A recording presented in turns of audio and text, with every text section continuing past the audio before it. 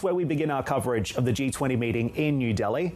Martin and Tanvir are live on the ground. And Marty, the White House has already confirmed that President Biden will be skipping a meeting with the Chinese premier over there. Indeed. Good morning, Dan. Good morning, Middle East and early Europe as well. We can confirm that to be true. We can also confirm that there is going to be one key meeting for U.S. President Joe Biden. He arrives here this evening at about 7 o'clock local time, and 45 minutes after that is supposed to meet with the Indian Prime Minister Narendra Modi. So at least that we can confirm. And I think this underscores this is going to be the third time in 5 months that these two leaders are meeting. And this only underscores, Tanvir, how much the relationship has improved recently. Yeah, indeed, Martin. And I think the focus areas for that relationship are two. One is defense and one is energy. India is trying to diversify its energy needs away from Saudi Arabia. So obviously the U.S. plays an important part there, being one of the swing producers in the world. And then as far as its defense alliance is concerned with the U.S., you know, India, of course, for the longest while, 80% of India, and you know this, right? 80% of India's military hardware has been imported from Russia, right? It has a 3-decade-long relationship, military relationship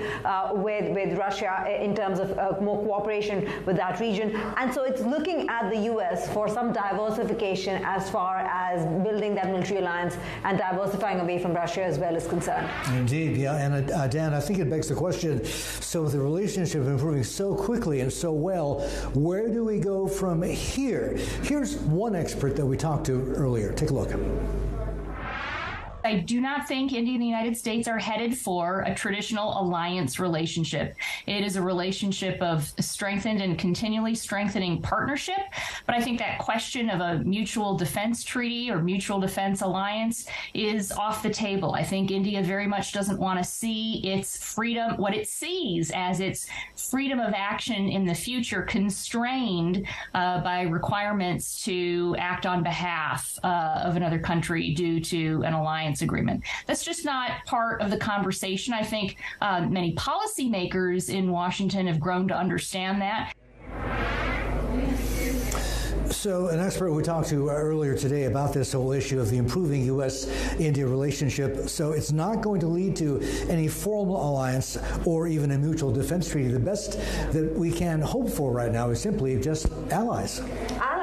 Indeed. And I think, Martin, the other important angle that we need to bring to the fore is really what is India setting in terms of its own agenda at the G20 forum, right? Because this is turning out to be India's moment under the sun, right? So they're talking about debt sustainability. They're talking about the African Union inclusion. So will G20 be G21 next year? That's something that we need to watch out for. And of course, climate risk and how India and China need to work towards their climate goals at a time when the whole transition process has bottlenecks to face, given that both these countries are fossil fuel powered in terms of electricity and they're meeting their overall energy demands. And of course, oil is another story. If we get into that, that'll take a while. But the point remains that India is trying to push all of this aside of multilateralism, where it's talking about not just its growth alone, but the growth of nations together in the global south and that coalition.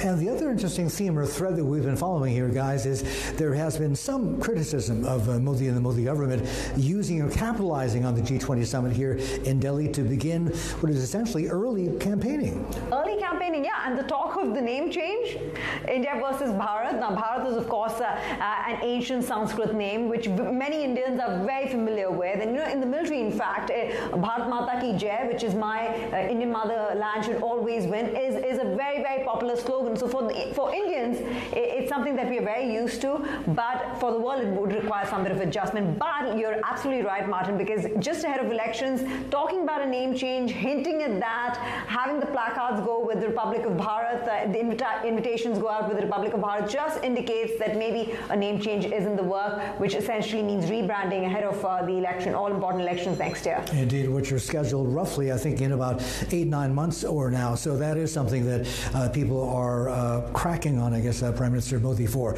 But, you know, I have to note here, the G20, remember, is an economic grouping, an economic forum, or at least is supposed to be.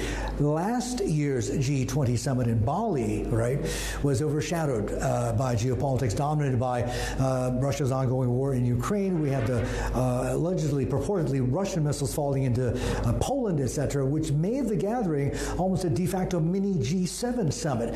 Yep. But this year, though, the difference is if multilateralism is being overshadowed by anything at all, it is India and Modi. It is India and Modi, and the fact that China is not there puts a spotlight squarely on how the bilateral between Prime Minister Modi and President Biden goes, right, in terms of what they decide, in terms of the issues that they try to iron out, and how their proximity, because like you said, they're meeting 3 times in the last 5 months. That just sends out a strong signal that India is balancing all its equations very, very well. Having said that, it's not like it's having an issue with Russia right now. It's still very much close to Russia, still managing its relationship with the EU, and still getting close to the US, which puts India in a pole position when it comes to counterbalancing China's influence in this region. I just spoke with Professor Ishwar Prasad, and I'll just leave our viewers with this. He talked about the India-China equation going forward, and he essentially said that part of President Xi's absence from the G20 Delhi summit has to do with him not being too eager to really see Prime Minister Modi take the spotlight. All right, so there you go. That is the latest and basically our take here from the G20 summit. Back to you.